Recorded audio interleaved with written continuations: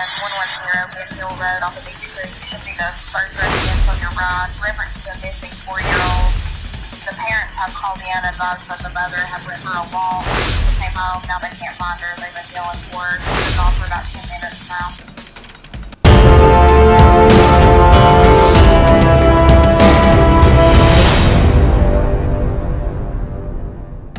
Welcome to Reporter Room, where we seek truth and justice. My name is Jessica Davies, and I'm an investigative journalist. Today, we're going to discuss Don Wells caught on camera calling Candus terrible names and taunting her about Summer's disappearance. We're going to review the neighbors who heard a scream on June 15th, the day Summer went missing. We're going to discuss the mystery of the blue van and the truth about Summer's living conditions. We're going to look at the photos that Dr. Phil's crew didn't show you, and it's an enormous difference.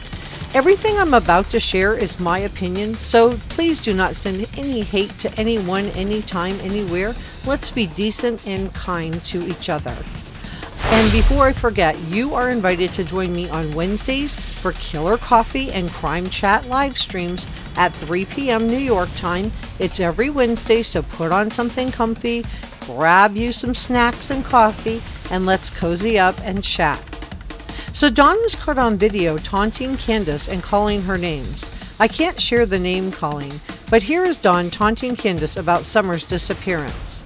He says, "I've got 7 alibis. Candus has none. She's going down." Listen. "I have 7 alibis. Candus ain't going down. She's going down."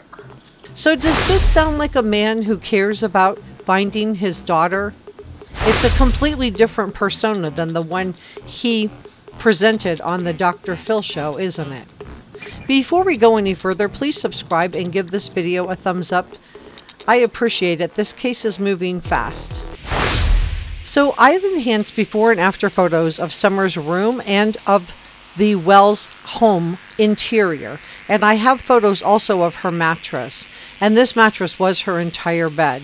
It was a cement floor without a box spring or headboard, but just a mattress lying on it. And we're going to look at those in a minute, so please stay with me. Let's talk about JodieSue, who was neighbors with Candus and Don. She's moved now.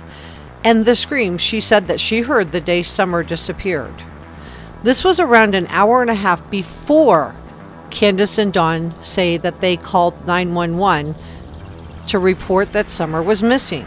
JodieSue, her son and daughter, hear something that they feel sounds suspicious. A scream.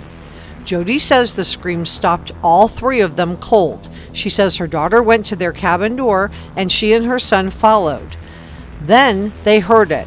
Her son said, quote, "We heard this shrill, almost animalistic scream." JodieSue said it sounded animalistic, but not like an animal. She says, quote, "I knew it wasn't a dog. It was not an animal." Concerned, JodieSue and her son went outside to look for the source of the scream. JodieSue said that she and her son decided to go out to see what they could see, went back inside, but didn't hear anything and didn't see anything.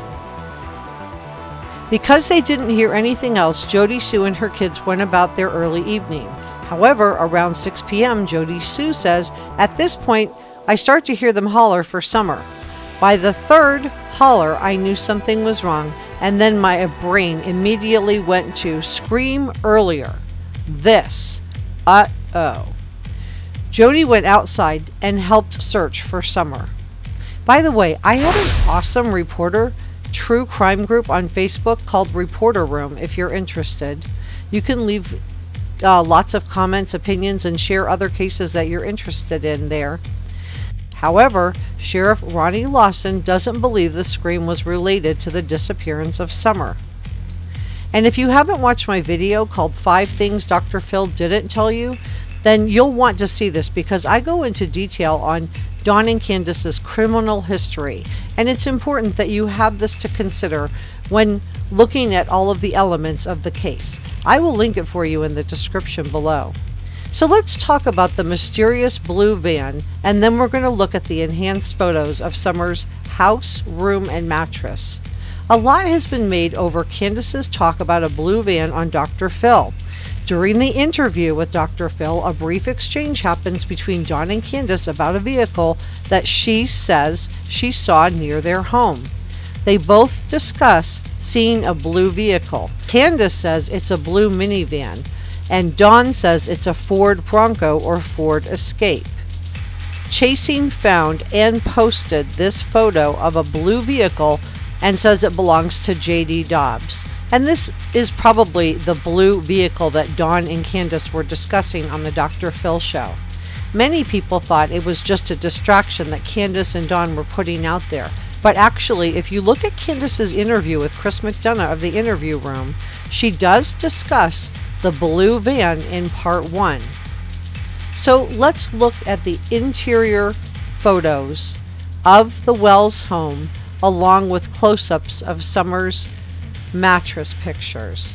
And I believe I know why Dr. Phil's camera crew was not permitted upstairs, and I want to show you why. So here's what Summer's bedroom looked like when Summer lived at Ben Hill Road. She slept on a mattress on the floor.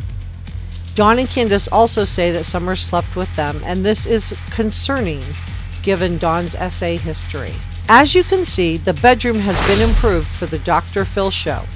There are newer looking toys, and the mattress has been removed from the room. And Candus is now referring to Summer's bedroom as a, quote, playroom. Of course, those of you who have been following this case all along know that there was no playroom in this house. So here's Summer's mattress after it's been removed, and I did some close-ups and enhanced the photo so you can see the stains on the mattress. Can you make out what these stains are? Because I can't tell. But I do know this mattress is not suitable for any child to sleep on. And the first time I saw Summer's bedroom, it's a room in the basement without a door, I burst into tears. How did you feel when you saw it the first time? So Dr. Phil's camera crew was not permitted to film upstairs, and this is probably why. I also enhanced these photos of the Wells home so you can see the piles of stuff everywhere. Is this a safe environment for anyone? Is this a clean environment for children? What do you think, guys? So Don was caught lying to Dr. Phil. He told Dr. Phil the boys were removed because of hate from social media.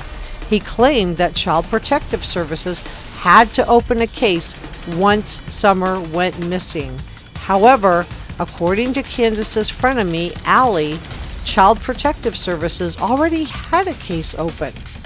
The boys were removed after Summer went missing, and this is true, but it's not because Child Protective Services believed the home was unsafe due to Summer's disappearance. This was very misleading, in my opinion. If you look at the early interviews with Don and Candus, Don repeatedly refers to Summer in the past tense. Does Don know what happened to Summer? Is he taunting Candus about having 7 alibis because of something she has done? Please subscribe and leave me your comments below.